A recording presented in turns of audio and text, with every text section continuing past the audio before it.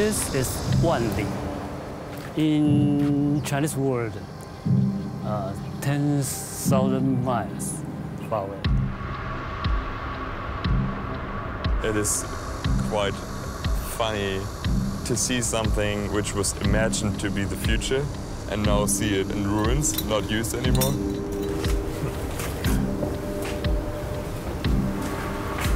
Sleeping room, isn't it? This is bedroom. With a radio there. Oh, an old radio. Radio. There's a furniture still in. There's things to cook in it. It feels like someone left in a hurry. Yeah, something like a escape. Escape. Yeah. Why?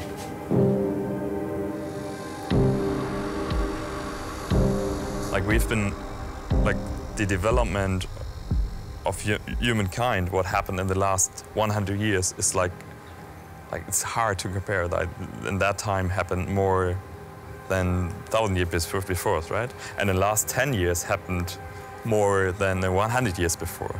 So I think you could say we do live in a time of accelerated learning and technology, right?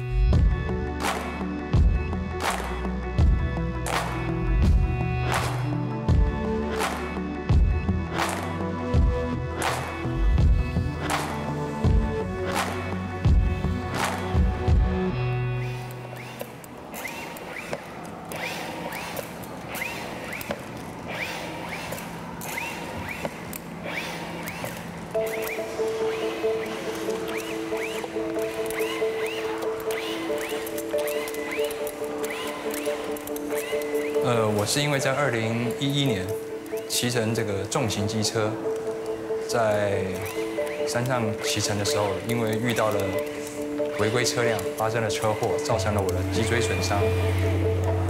就歪了，你最后那一下，我一下。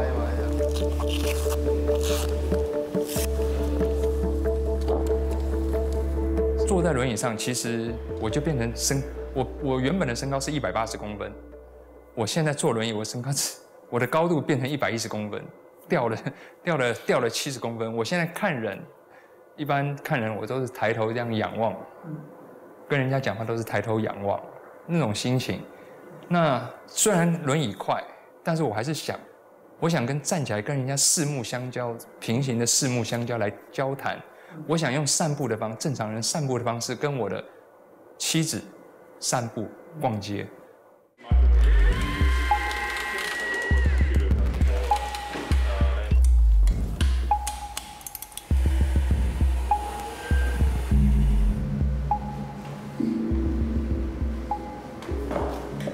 That's the exoskeleton, right? Yeah. Could you explain me some of the parts, how they're working together? Yeah, okay. There's exoskeleton, we integrate for motor, and we use the battery to provide the power for the motor to rotate. And the robot can help the user to stand up and walk. And also our software is in the controller. Oh, okay. So that's kind of the brain of the whole thing. And also we integrate one sensor to detect the user's oriented. That's one, yeah. The screw to fix the robot. Right? Okay. Should we tighten that? Okay, no problem. Yeah, good. Are you an engineer? Yeah, kind of. I like that stuff. And I'm thinking about doing something in that area. We'll work for 2 steps. Yeah, that's good.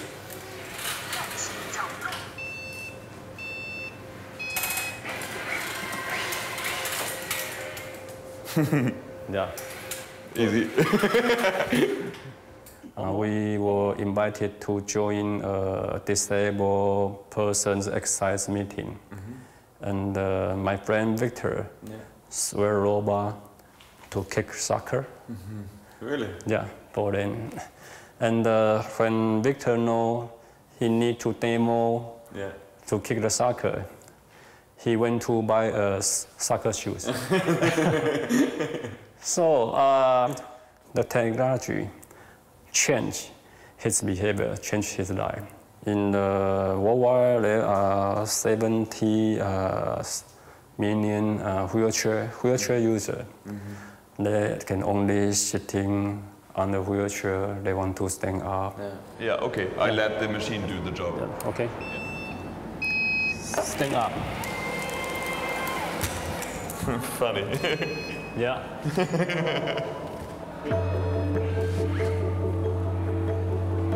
Oh.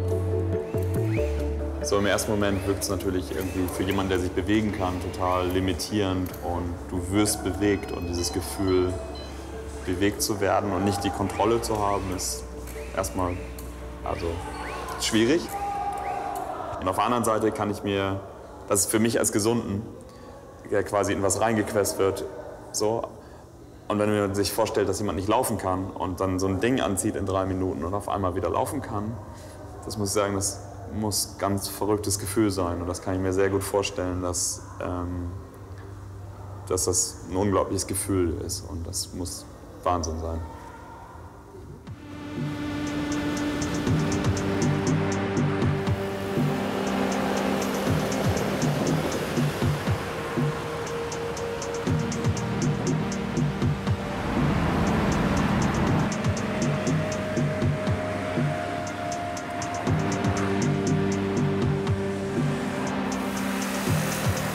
Taiwan hat einen sehr starken Fokus auf Hardware-Technologie, Elektronik, also Made in Taiwan, und haben einen sehr großen Wirtschaftswachstum in den letzten Jahrzehnten gehabt, basierend auf der Herstellung von Hardware. Und was eigentlich passiert, ist, dass der viel größere Wert mittlerweile in der Software steckt.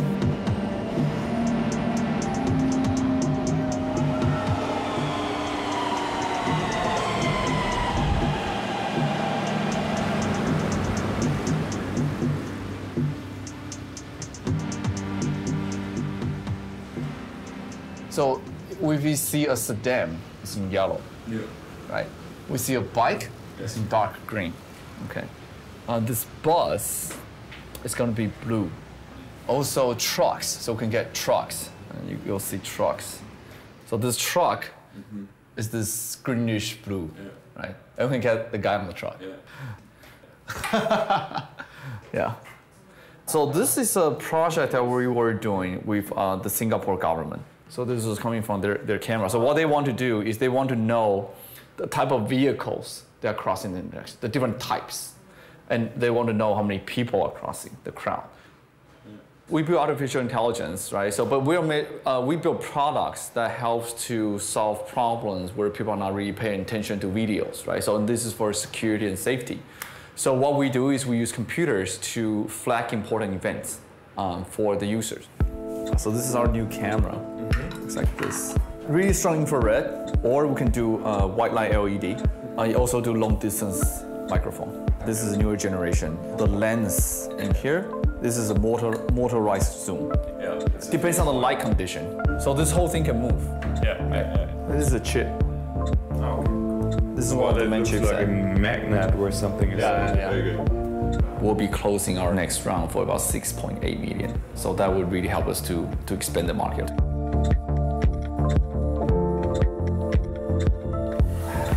That's us? So that's us. Yeah, say hi. And with your fingers and everything. It's great. Yeah, and turn this around.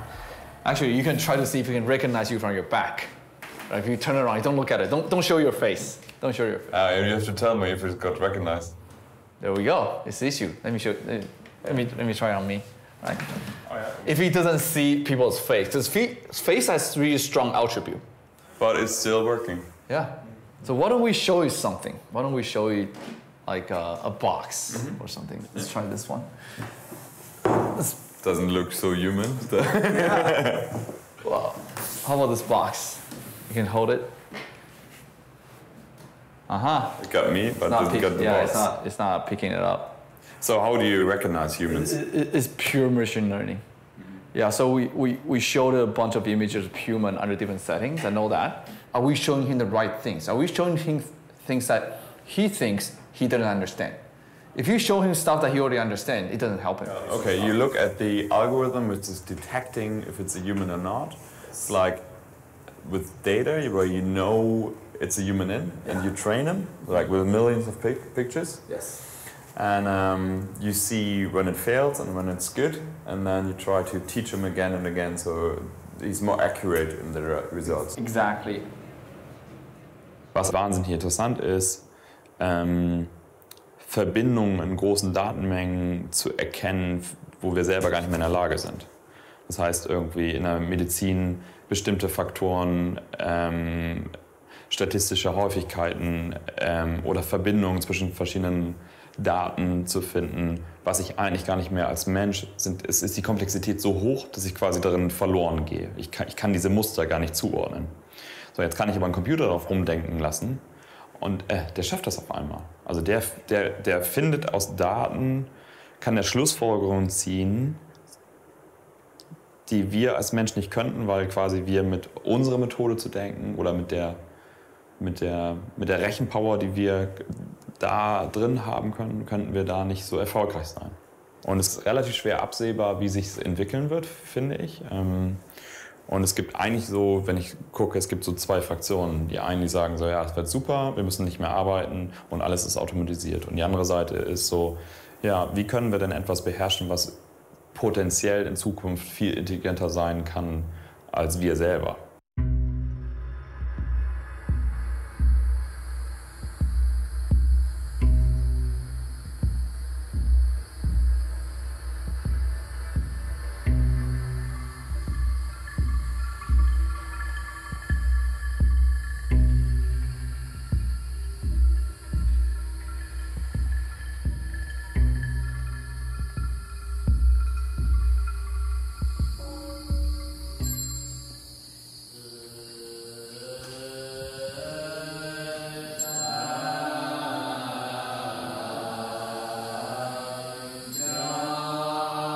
我在出家以前是从事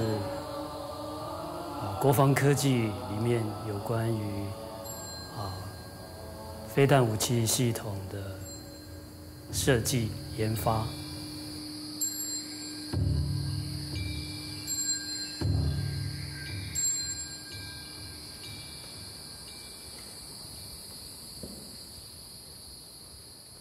那所以从佛教的观点，我们来看这个科技虽然它有负面的影响，但是呢，就像好比一把刀子它是有两面的，它也可以用来伤害别人但是它也可以用来烹饪现在很多年轻人沉迷于这种游戏，网络游戏也好，或者手机游戏也好，那现在又有发展出 VR 虚拟实境，那这些技术，那很容易因为感官的刺激让大家会沉迷在当中。This machine called HRV is a kind of heart rate detector. You can just put your finger into There on both sides. Both sides. Then the machine will start automatically. Okay. Just relax. Okay. You briefly mentioned that you work in science as well. For me, like a master, I would not necessarily connect with science normally, right? Yes. But you do.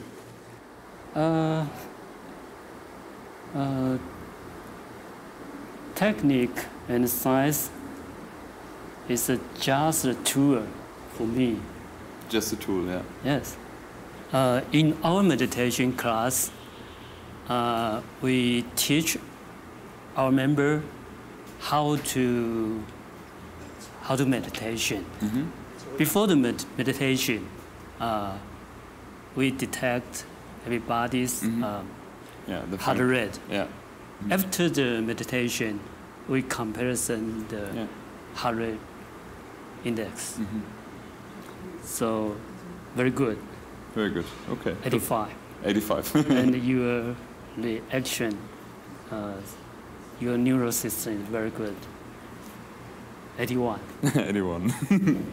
Then vitals, your power, your energy, 99. 99. The total healthy index is 97. So it's good. 93. 93. So it's good. Right. 所以对科技的运用跟相处，我们可以运用相同的道理，也就是我们对科技深入的去了解，了解了以后，我们适当的去使用，而且要知道它所可能造成的副作用，这些作用可能是好的，可能是不好的，我们都必须要清楚。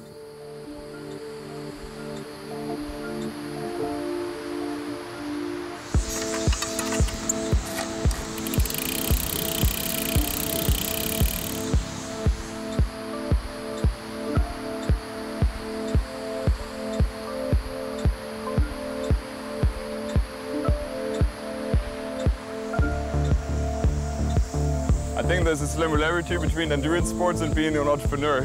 Yes. You just have to keep it up for a long time. You just can't stop. Yeah. God. People questioning your belief. That's the hardest thing at the beginning because you're like the only person.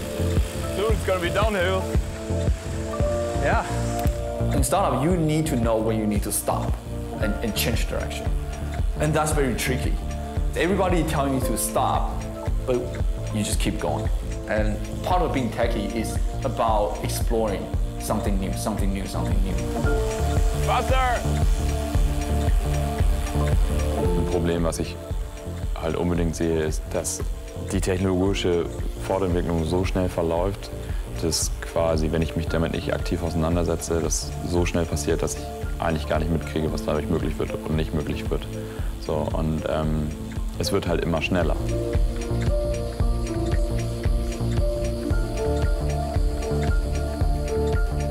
Technology is part of what human uses to advance human race overall. I think in the end, even though you're looking at computers, but I think when computer gets to a certain stage, they are so advanced, they are starting replacing more and more of what are biologically built to do, right? We used to chop wood, but now we have machines chop wood. Yeah. So part of that is being replaced.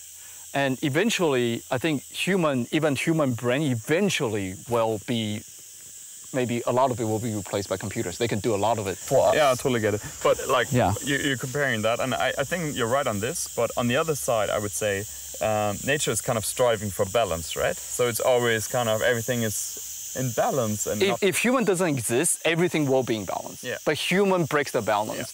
Yeah. 3, 2, 1, go! What? That's mine. No, 3 each. Okay.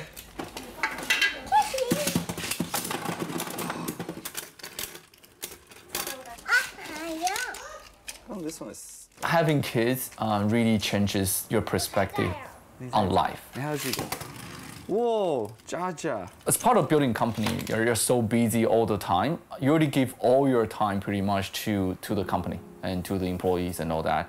And your family really gets left out. I have to work really late into like 1 or 2 a.m. in the morning. So no matter how late I go to bed, I told my wife, you have to wake me up. Like, even if I don't move, you just like, Sean, get up. You gotta take the kids to school.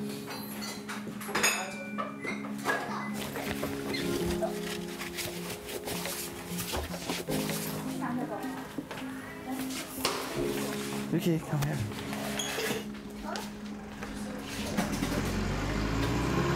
It's the only time I can, really just hold their hands and just walk for 5 minutes or 10 minutes and just have them play around.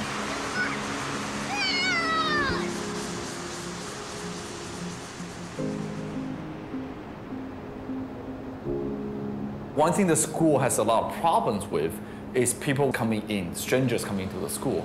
And for elementary school, that's very dangerous. So what we want to try to solve is that type of problem. We call that virtual fencing. There was a big incident in Taiwan.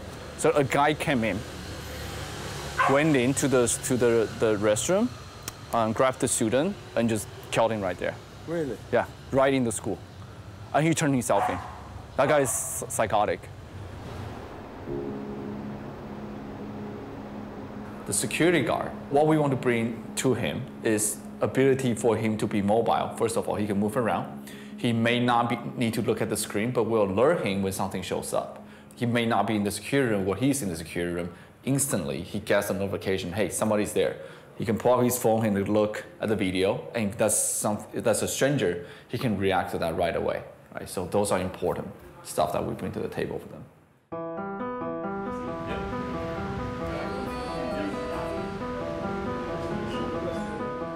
Es entspricht der menschlichen Natur, neue Sachen auch entdecken zu wollen. Und oft haben Dinge auch einfach einen spielerischen Anfang in Technologie. VR ist halt bisher eine Technik, die gerade in einem Aufbruch sich befindet, noch gar nicht so viele Hersteller da drin sind. Und das ist natürlich auch eine relativ komplexe Technologie, einfach erstmal hardwaremäßig die in den Griff zu bekommen. Und dann ist aber die Frage, wie schaffe ich es, genug Software bereitzustellen für quasi diese Plattform VR. Das ist eine ganz andere Unternehmenskultur, die ich brauche, wenn ich Software bauen möchte, wenn ich Software im großen Maßstab bauen möchte.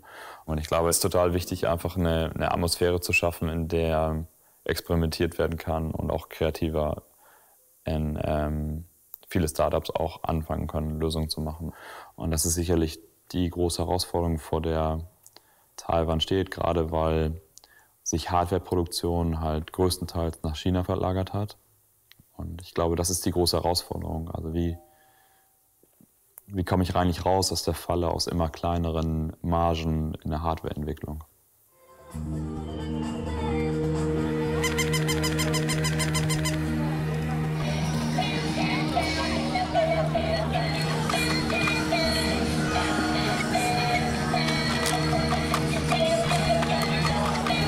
This is one of the biggest night market. I think this is the biggest night market. All that stuff has to be produced, right? Wenn ich ehrlich bin, ist es, glaube ich, für uns alle relativ schwer abzusehen, was da passiert. So, und es gibt dieses Beispiel von dem Brettspiel Go. Und was in diesem Spiel, glaube ich, gegen einen Europameister oder vielleicht was so der Weltmeister, weiß nicht genau, passiert ist, dass in Zug 37 hat der Computer einen Zug gemacht, den es als Strategie vorher nicht gab. Den hat der Computer erfunden.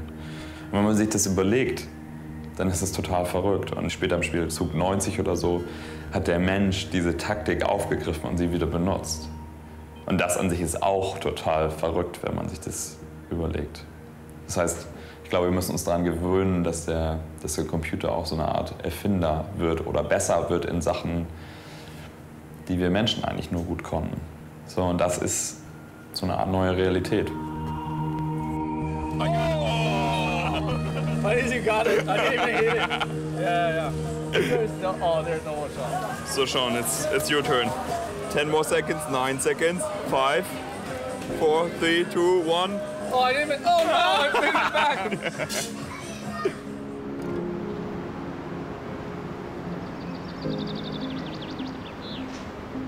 5 years, that's a long time for startup, for sure. It is. Oh, it's only 3 years, but... Imagine all the things that can go wrong in 5 years too, right? It's always that. Most of the time, more things go wrong than actually succeed, but... Yeah. And the ones that succeed, they make the difference, right? Yeah, if you look at the city, right, it's hard to imagine what the city is going to be like in like 50 years. What's the city like 50 years ago? You probably can't see as much as you can today, right? That's right. Ich glaube, es geht halt darum, das eigene Verhalten zu reflektieren. Auch, wofür benutze ich Technologie und wie mache ich das? Und es gibt halt viele große Probleme der Welt, wo wir halt überhaupt gar keine Lösungen haben so, und überhaupt nicht wissen, wie wir damit umgehen. Also zum Beispiel Klimawandel. Und man kann sich bei vielen Sachen eigentlich aus der Verantwortung ziehen, indem man sagt, so ja, da wird schon irgendjemand irgendwas erfinden.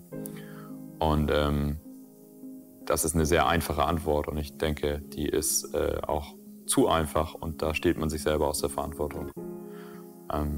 Ich glaube, geht es darum, einfach sein eigenes Verhalten zu reflektieren und nicht falsch technologiegläubig zu sein. So, also Es ist am Ende des Tages ein Werkzeug, um bestimmte Probleme zu lösen. Und es sollte uns allen helfen, ein besseres Leben zu leben und tatsächlich ein menschlicheres Leben zu leben.